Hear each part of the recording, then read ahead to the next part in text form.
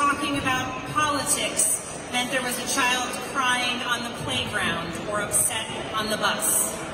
This is where we were in 2016, in a place where politics had become so broken and so divisive that the mere talk of politics became unacceptable.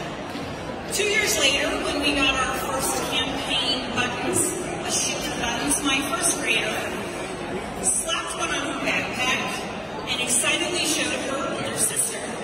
Her sister who said, "Oh no, Charlotte, we can't have politics at school." Well, my middle daughter, the first grader, looked at her and said, "Well, it's not politics, it's my name."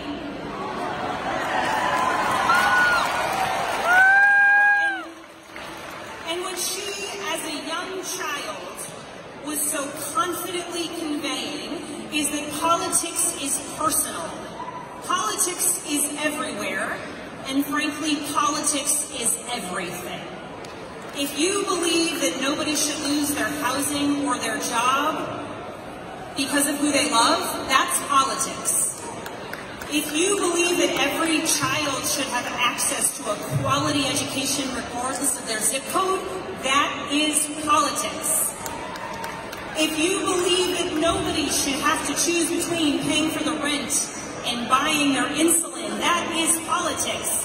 If you believe that children should be able to play on the playground and go to school without being fearful of getting shot, that is politics.